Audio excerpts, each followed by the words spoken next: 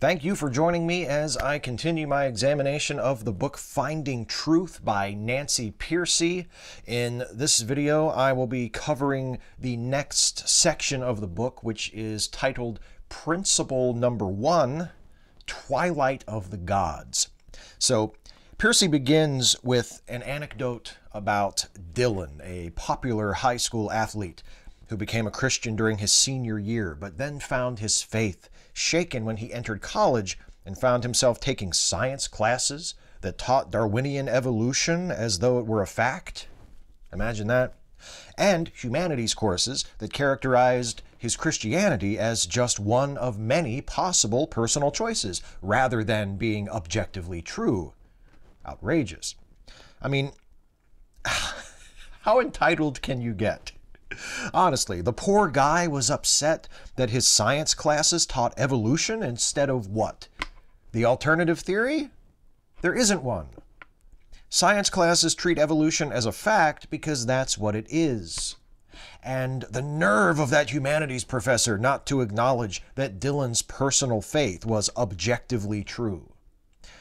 Who the hell was this professor anyway? An educator charged with teaching a student body consisting of many people from diverse backgrounds with varying religious beliefs, all of whom the professor was ethically required to treat fairly? I mean, come on. Now, I'm not naive enough to believe that there aren't college professors who are legitimately intolerant jerks. Of course there are. But most of the complaints I hear from folks like Dylan and Nancy Pearcey about how liberal and anti-Christian secular higher education has become sound less like the fault of sneering, condescending professors and more like the fault of Christian students offended that their Christianity isn't regarded at college the same way it's regarded at their church. Just imagine if Dylan had been a Muslim instead of a Christian, but made the same complaints. Would Nancy Pearcey be as sympathetically outraged if she found out that a professor had declined to recognize Islam as objectively true? Something tells me she would not be nearly as upset, or even upset at all. Anyway, Dylan went to a campus evangelical group with his concerns, but he didn't find them to be any help. They told him to just read the Bible and stop asking questions. A little bit later, he took a trip to Europe and wound up spending about a year in Switzerland studying at L'Abri, which is the evangelical center founded by Francis Schaeffer. And after studying with Schaeffer for about a year, and again, this must have been a while ago because Francis Schaeffer died in 1984, Dylan had new confidence in his faith because while studying with the other students and teachers at L'Abri, he discovered that Christianity had intellectual viability, that it could be defended rationally. And Pearcey writes that it's a mistake for Christians to teach young people that their doubts about their faith should be ignored or answered with more intense devotion instead of trying to explore the questions. Questions and doubt are natural. And instead of trying to drown them out with more devotion and more faith, they should be addressed. And on this point, Pearcey and I agree, or at least we seem to. It's a common strategy among apologists, I've noticed, to disparage other Christians who run from doubt or who are unable or unwilling to carry on an intellectual defense of the faith. But the problem is that apologetics is presented as a valid intellectual defense when, so far as I've ever seen, it's nothing of the kind. Apologists like Pearcey declare that Christians who have doubts or questions should face their doubts and face their questions, and those questions should be explored and answered honestly. But then the apologists answer those questions by misrepresenting science and teaching people to respond to arguments against their religion with rhetorical tricks that shut down discussion rather than facilitate understanding. That's not intellectual. And that's not honest, yet it seems to be all that apologists are capable of doing. Well, Pearcey writes that according to a recent study, 32% of teenagers who leave the church say that they do so because they feel that Christianity doesn't make sense, or that it doesn't have satisfactory answers to their questions, or that it lacks scientific proof. The solution to this problem, Pearcey says, is for church youth groups to start teaching apologetics. Quote, "Parents are rightly concerned about the risk involved in exposing their children to non-biblical perspectives, but there is also a risk in raising children who think the only way they can test their mettle is by breaking away from their family and church. Competing worldviews often appear more attractive when they acquire the allure of the forbidden. The only way teens become truly prepared to make a defense to anyone who asks, 1 Peter 3:15, is by struggling personally with the questions. And what better place to expose young people to non-biblical worldviews than a Christian youth group, where they'll be presented with those worldviews in the most biased and dishonest way imaginable, so that the truth and total supremacy of Christianity will always be a foregone conclusion." Intellectualism. Oh, hold up. I probably should have read a little bit further before I said that. Quote, "It is far better for young people to explore the fascinating world of ideas with parents, teachers, and church leaders as guides who can give them the tools to think critically and think well."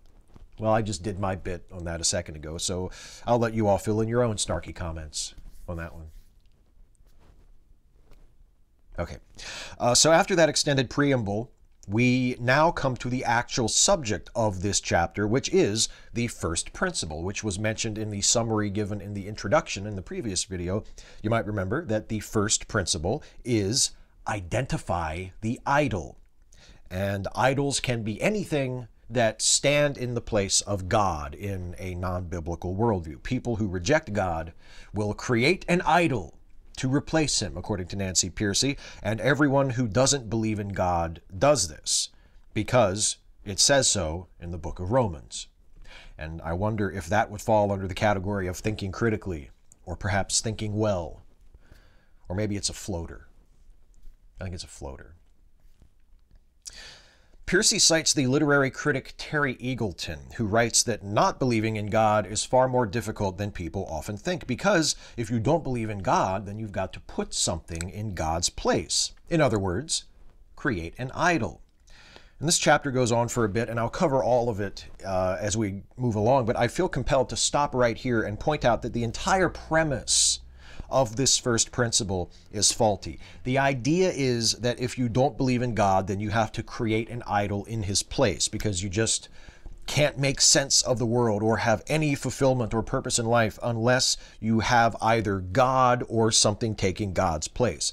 And for Christians like Pearcey, it follows that anything other than God placed in the place of God leads to hopelessness. That's why Christianity is the only ultimately coherent and valid worldview. But let's just sidestep that for now and focus on God. Is God so necessary that he has to be replaced by something else if he is taken out of a worldview, or if a worldview simply never includes him to begin with? Or can we just do without him altogether? Is there really any need to replace God with an idol?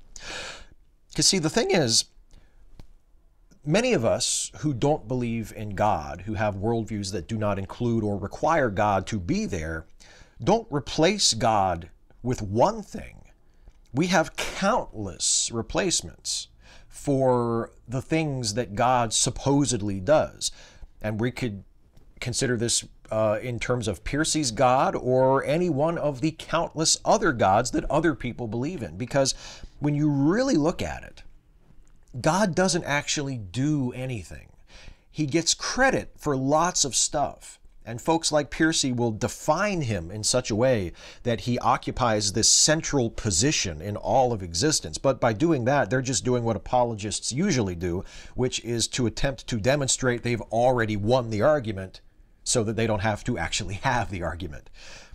We don't need God to explain where the universe comes from or why it works the way it does. Cosmology and physics do a fine job of that, though, of course, there will still be unanswered questions.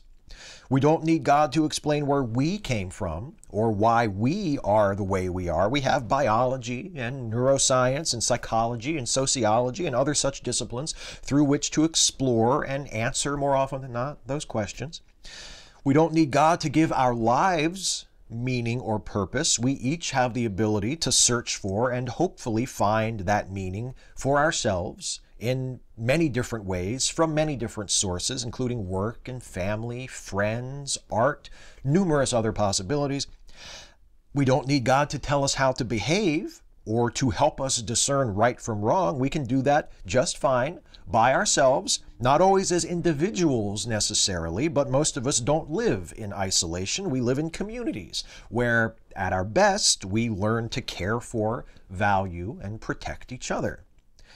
Now, it's true that some of us look to God, the God of a particular church or tradition, or sometimes just a sort of general concept of God, sort of a deistic God or a pantheistic God, depending on the tradition that you choose to follow. We can sometimes look to God for these things, but belief in God isn't necessary for any of them. And since God doesn't really do anything, there's no need to replace him with an idol for your world to make sense. You can take all of the things that God supposedly does and just turn them back over to the various processes and experiences that take care of them anyway. A great deal of apologetics is about defending the premises that God is necessary and irreplaceable, and Christianity is unavoidably objectively true. But the problem is, those aren't conclusions that you reach following an honest, unbiased investigation. Those are your starting points. And they're also your end points. Apologetics wants you to start at that place where Christianity is necessarily true and God is central and unavoidable, and then you're never supposed to move from that spot. You're just supposed to fend off arguments that try to move you or try to get you to start from somewhere else. And that's not really an investigation, and it's not really an intellectual exercise, although it does its best to take that shape. Anyway, Pearcey says, quote, "Secular people often accuse Christians of having faith while claiming that they themselves base their convictions purely on facts and reason. Not so. If you press any set of ideas back far enough, eventually you reach an ultimate starting point, something that is taken as the self-existent reality on which everything depends. This starting assumption cannot be based on prior reasoning, because if it were, you could ask where that reasoning starts, and so on in an infinite regress. At some point, every system of thought has to say, this is my starting point. There is no reason for it to exist. It just is." She's talking there about first principles. She doesn't use that term, but that appears to be what she's getting at. And the thing is, you can't just declare any old thing a first principle. If you want God, and not just any God or a generic deity, but the specific God you believe in, to be regarded as a first principle, then you first have to explain how your God must exist, how your God's existence is necessary and self-evident, because that's what a logical first principle is. There's no reasoning explaining where it comes from or why it's true, because you have reached a point in your logic where it simply must be true, where you can't do any reasoning beyond that point unless this given point or this given set of points is true. So you have to establish that God, your God, is of that nature.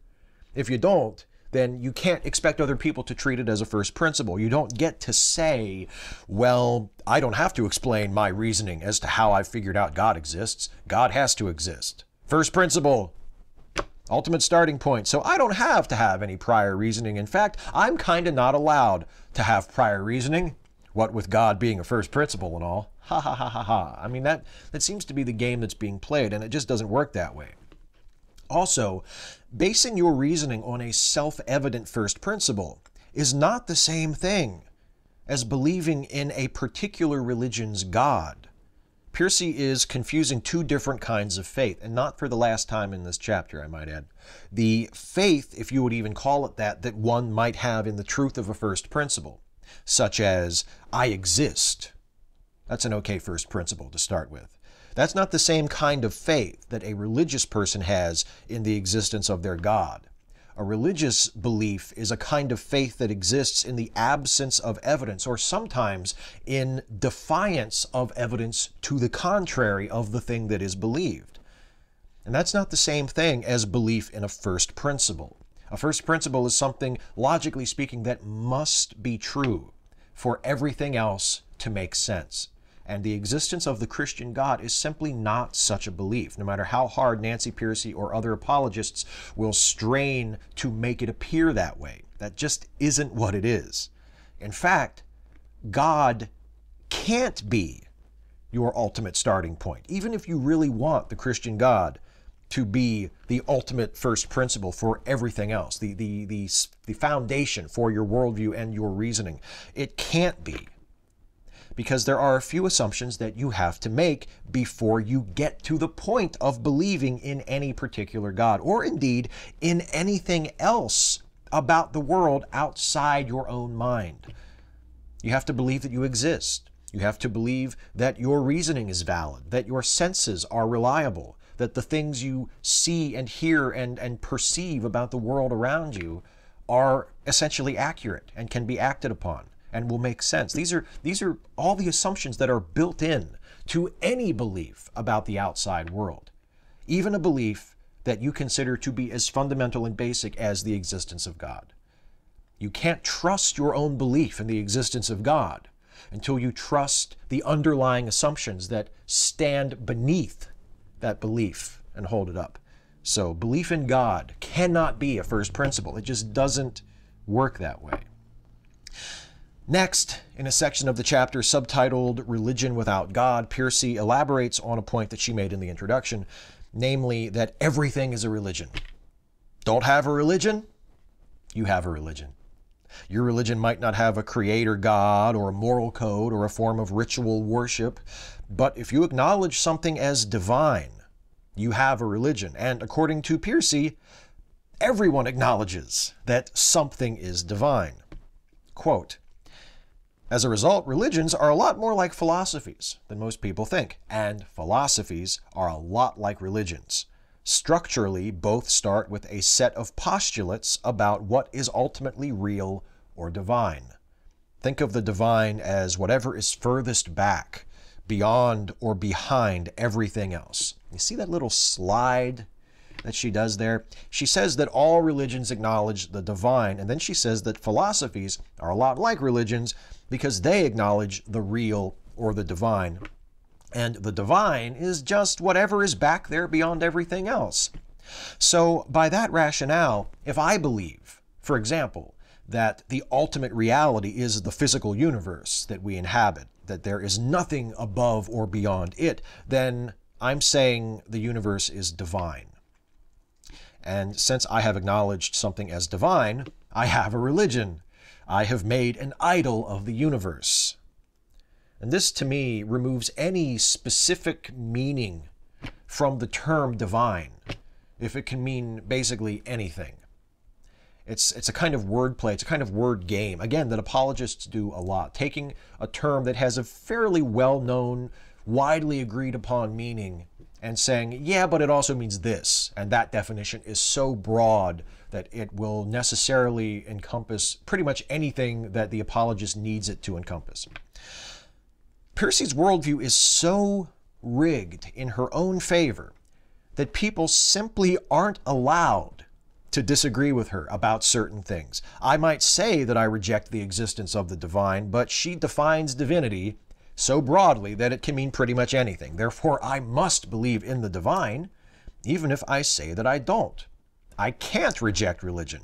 I can't not have an idol in the place of God, because she has built the world in such a way that I have no other choice. And I remind you, this is the person who wants to teach children to learn apologetics so they'll know how to think well. Pearcey describes how early Western philosophers attempted to explain the world without appealing to the gods by finding the first cause, the necessary stuff of existence, which was called the arche. They had different ideas on what the arche was. Some thought it was a classical element like water or fire or air. Some thought it was mathematics, but they agreed that it was something. Quote, does the Greek concept of the arche fit the biblical definition of an idol? Clearly. Whereas Scripture asserts that all things hold together in Christ, Colossians 1:17, the early philosophers sought to identify some principle immanent within the cosmos that provided an underlying unity, that functioned as their ultimate explainer. Though they rejected the Olympian gods, the pre-Socratics still held a concept of the divine. So, because the writers of the Bible and the early philosophers were both trying to do basically the same thing, but one appealed to Christ and the other appealed to something within the cosmos, obviously it was the philosophers who were doing a watered-down version of what the Christians were doing, or rather would do, because she's talking about pre-Socratic philosophers who lived centuries before the time of Jesus. If you start with my way is the right way, and anyone who does it any other way is just doing a bad imitation of my way, then of course you're going to inevitably reach the conclusion that you're right. It's a little arrogant to just define your way as the transcendent standard by which all ways that came before and after should be judged, though. I mean, that's just what I think. Next, Pearcey examines what she calls the Church of Physics and its idol, which is matter. See, everything is a religion, even science. In fact, Pearcey might even say especially science. Quote, the prevailing view among the new atheists, along with much of the academic world, is scientific materialism. Materialism is committed to the dogma that physics explains all of chemistry, chemistry explains all of biology, and biology explains the human mind, with nothing left over. Therefore, physics alone explains the human mind. Physics is the ultimate explainer. But is this view itself religious? Is it a divinity claim? Without a doubt. And Pearcey goes on to support her claim that materialism is a religion by quoting John Searle, saying there is a sense in which materialism is the religion of our time, explaining that he believes a material explanation for the origin of life will one day be found, and that his confidence in this matter comes from his faith in science, a faith he describes as well-founded, but faith nonetheless. So checkmate, atheists. Pearcey treats this as an admission from Searle that materialism is his religion. She is demonstrating a selective inability to recognize when someone is speaking figuratively. There's a sense in which materialism is the religion of our time is not the same as saying materialism is a religion. Also, once again, she's confusing kinds of faith. Searle describes his faith in science, which is based on his experience, which tells him that science is capable of answering questions like where did life come from? And this isn't a dogmatic belief rooted in received information. This is a belief based in past experience, a belief that has been tested and proven to be reasonable, a familiarity with science and its methods, knowing that it is capable, that it is, in fact, the only method known to us that is capable of exploring and answering such questions. And this is very different from religious faith. But Pearcey seems to want to treat all forms of belief as though they were religious faith. So the belief that science will someday be able to determine the origin of life is an article of religious faith. And how far does that go? If I believe my truck will start when I turn the key because that's what's always happened before and I know of no reason to expect that it won't, is that a religious belief? If I believe the cat will curl up on the couch and take a nap after I feed her because that's what she always does, is that a religious belief? If an astronomer predicts that the sun will rise in his part of the world at precisely 7:06 a.m. because he's using a predictive model that has been proven over and over and over again to be accurate, is that an act of religious faith?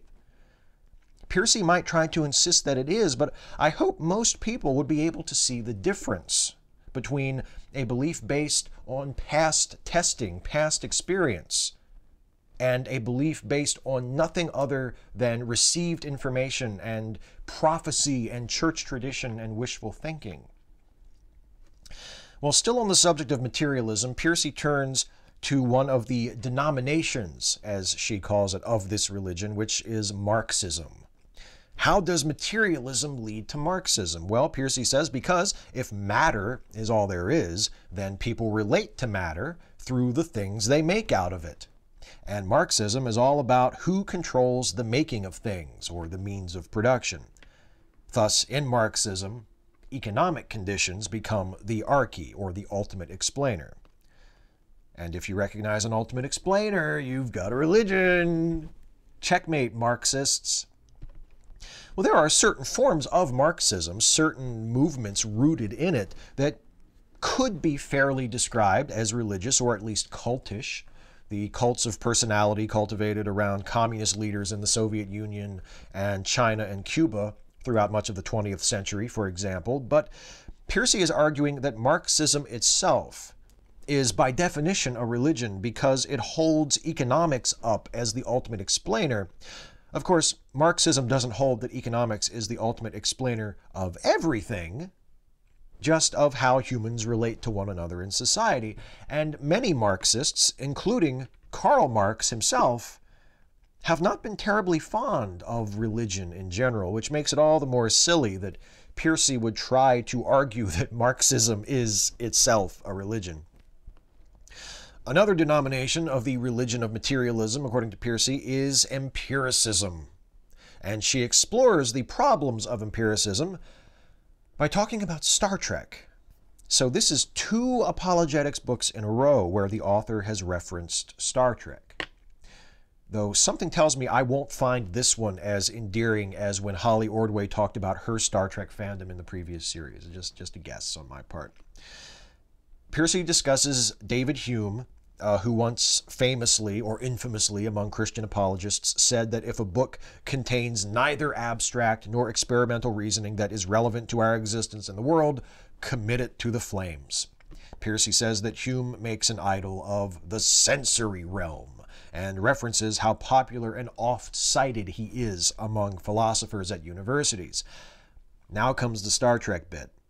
Pearcey refers to the Next Generation episode Rightful Heir, where Worf goes on a religious retreat and he is shocked to encounter a man who appears to be the great mytho-historical Klingon warrior Kahless, who died centuries earlier, but supposedly prophesied that he would return one day. Now it appears at first that Kahless has indeed returned, as he promised he would.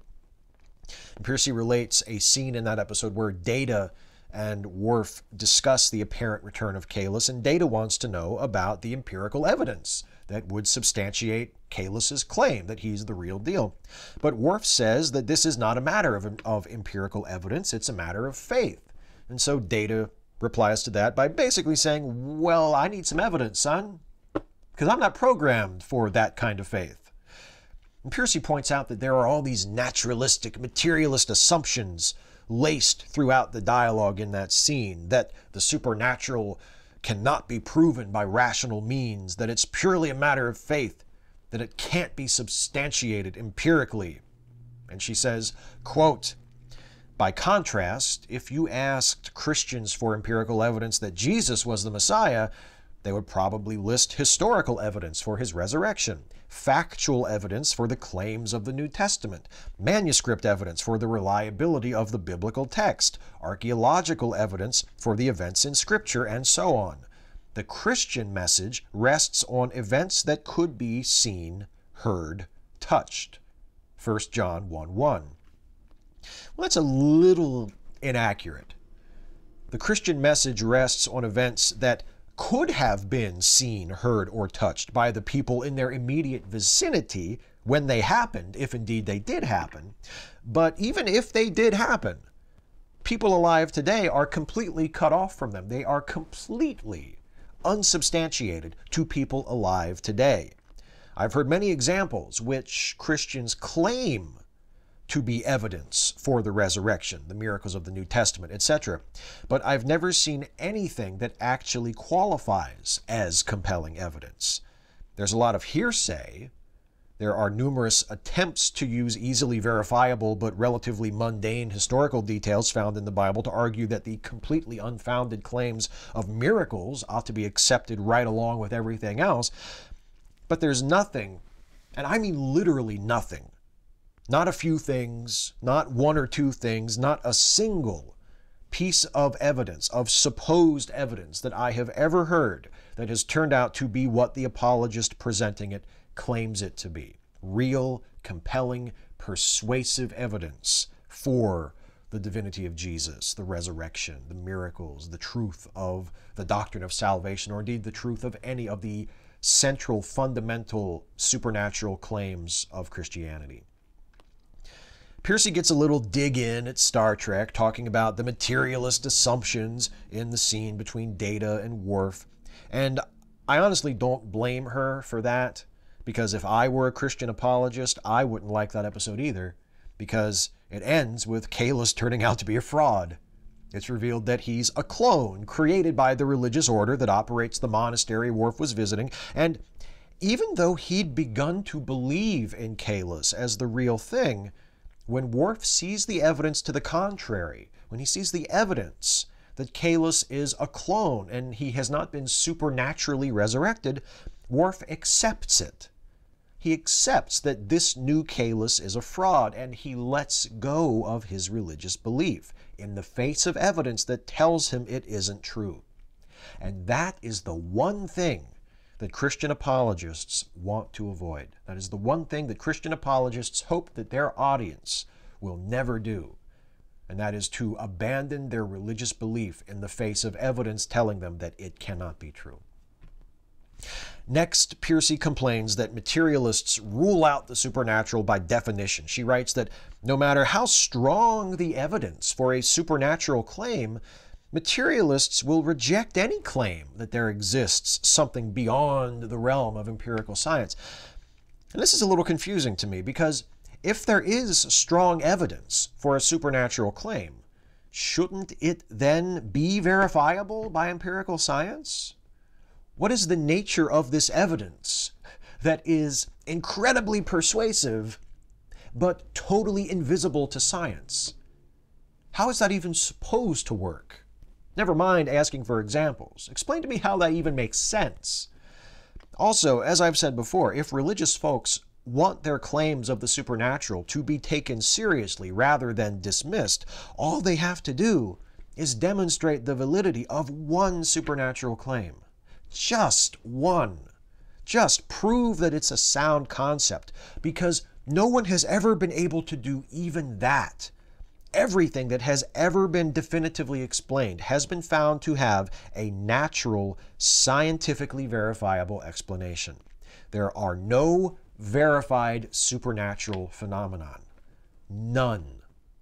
There are unexplained phenomena that some people assume must be supernatural, and there are explained natural phenomena that people insist are supernatural out of ignorance or dishonesty, but there are no verified supernatural phenomena. All Pearcey and her fellow apologists need is one, just to show that such things are possible. But so far they haven't got that. Not a single verifiable supernatural phenomenon ever in the history of human existence. That is suggestive to me. Perhaps Nancy Pearcey would say it shouldn't be suggestive to me, but that is extremely suggestive to me.